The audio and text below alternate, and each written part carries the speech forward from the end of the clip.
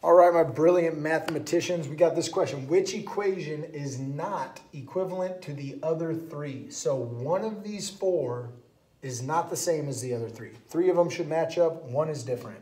Well, the problem is this is written in point slope form, this is written in slope intercept form, standard form, and standard form. So they're all written differently.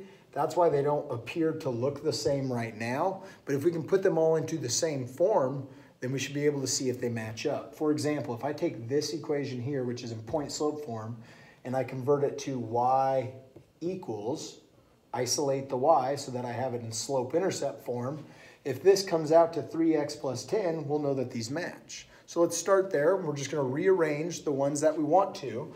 I always like to go into slope intercept form. It seems to be one of the easiest ones to convert to. So here we go. 3 times x, 3 times 1. We need to distribute.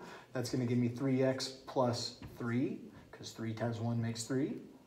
Then we need to use inverse operations by adding 7. That would cancel out that term on the left side, add 7 to the right side, and by golly, we end up with 3x plus 10.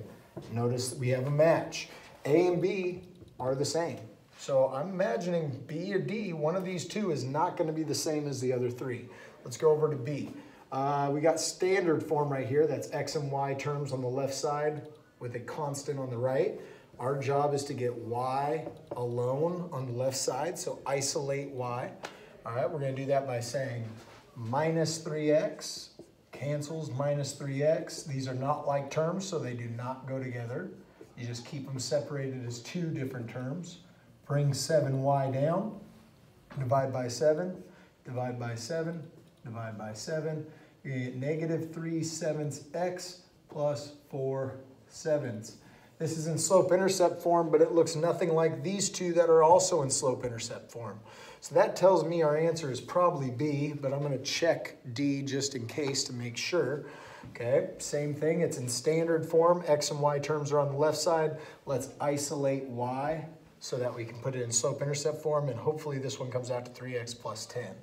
Add 15x, add 15x, 5y equals 15x plus 50, divide by 5, divide by 5.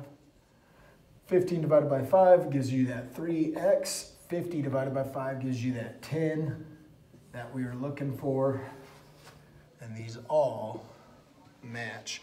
B is the one that is not equivalent to the rest. So you got them all written out in different forms?